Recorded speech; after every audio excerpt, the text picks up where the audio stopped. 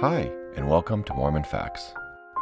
The Word of Wisdom is referred to by LDS members as the Lord's Law of Health, in which specific food and drink are either encouraged or prohibited.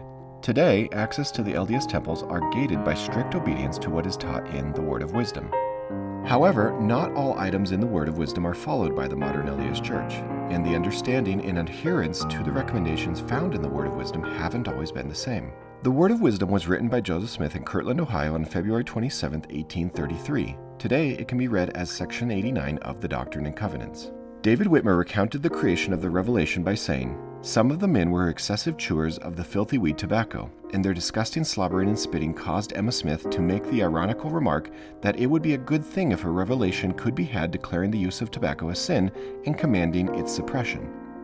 The matter was taken up and joked about. One of the brethren suggested that the revelation should also provide for the total abstinence from tea and coffee drinking, intending this as a counter dig at the sisters.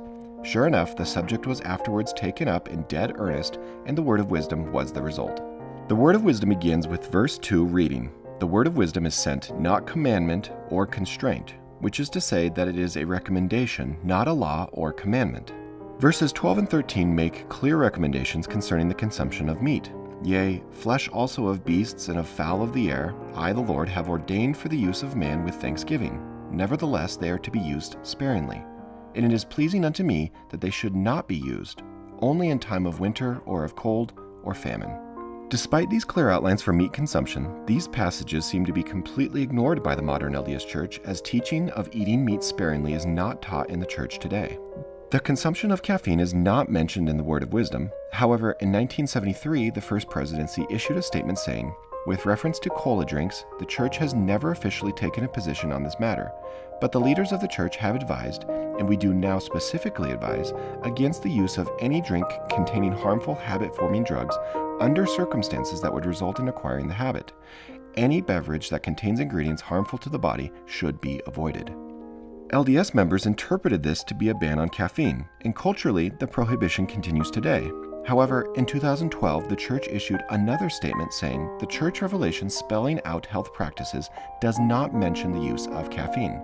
Verses 6 through 17 of the Word of Wisdom make references to strong drinks, hot drinks, and mild drinks. What are these referring to? In the April General Conference of 1868, Elder George Q. Cannon said the following, "We are told, and very plainly too, that hot drinks, tea, coffee, chocolate, cocoa, and all drinks of this kind are not good for man.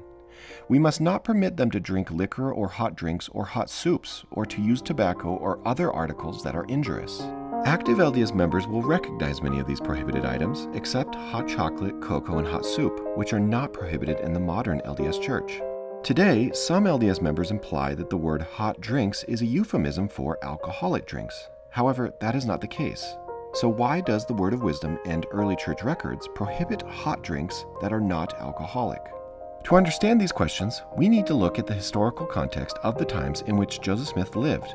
In 1748, a Methodist founder named John Wesley advocated a complete abstinence against tea, claiming that drinking tea gave rise to numberless disorders, particularly those of a nervous kind. Joseph Smith was a Methodist growing up, and would have been influenced by these teachings that were commonly accepted during that time in the U.S. In a book written in 1706 titled Wholesome Advice Against the Abuse of Hot Liquors, it taught that moderate consumption of hot drinks could be beneficial. An excess of hot drinks cause the blood and insides to heat up, and that excess of heat is the most common cause of sickness and death. Of course, these teachings are not accepted by modern medicine, as drinks that are hot are not perceived as being a health risk.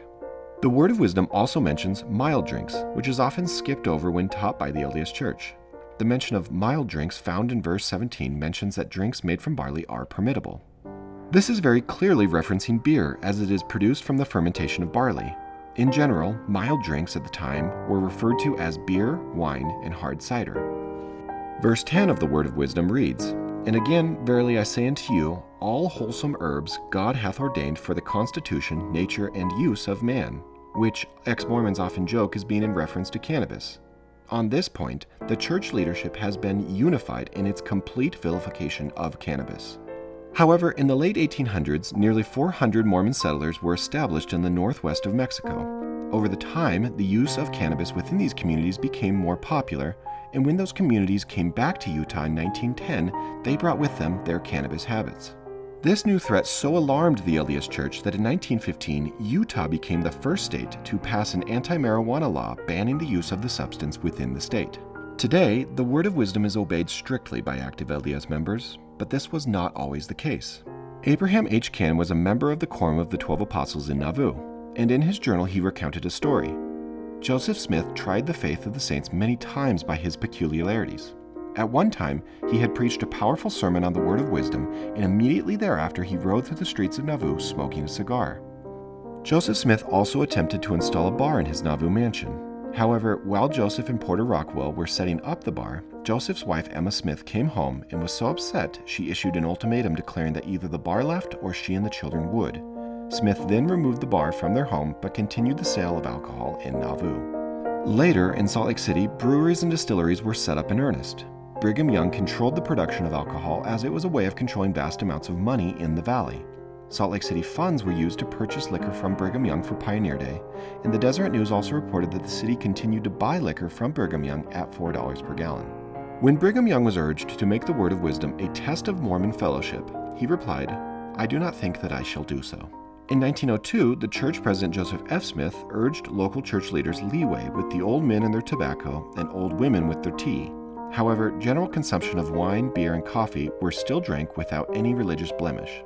In the 1920s, the national temperance movement was gaining traction in the U.S., and the church president, Heber J. Grant, aligned official church policy with those goals for the first time.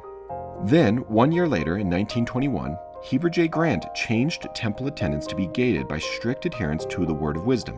Since that time, modern LDS members have followed the word of wisdom with strict obedience. Today, the word of wisdom seems like a 19th century byproduct that has spilled over into an age where it now seems obsolete and antiquated. However, LDS church members will not agree, believing that the true principle of the word of wisdom is one of obedience. In the 1983 April General Conference, Ezra Taft Benson said, "I have always felt, however, that the greater blessing of obedience to the word of wisdom and all other commandments is spiritual." Thanks so much for watching. And if you enjoyed this video, please press the like button and subscribe to be updated with more videos from Mormon Facts.